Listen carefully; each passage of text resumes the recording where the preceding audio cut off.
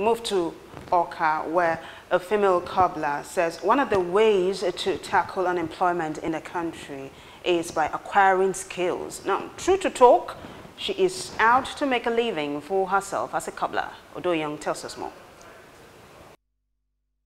My desire was to get an education, a white-collar job, and make an impact in the society. But after my secondary education, the reality and level of unemployed youths made me develop the passion for shoemaking. This shoemaking, when I wanted to go inside, they were telling me that it's a man's work, that is mainly for men. I said no, there is no work that is for male or female. If I love it, I can be able to do it. It's a matter of passion. At first was gender discrimination, but I wasn't deterred. The target is to make ends meet.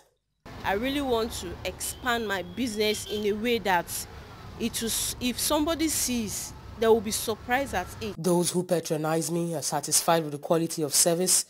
That is why I advocate for skills acquisition as a means to tackle unemployment. Her job is perfect. I've been buying from her and there's no complaint.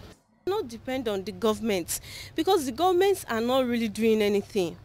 There is no work. And if you say you want to get work today, is by connection. Who know who? That you can be able to get that job. This handworking is the one that I'm taking care of myself. Anything I want, I get it by my work.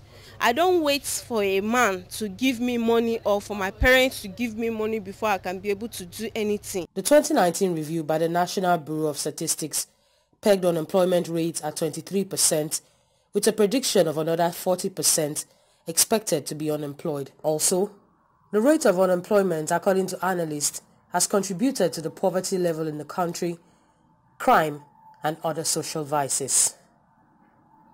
Odonyo, reporting for Perspectives in Oka.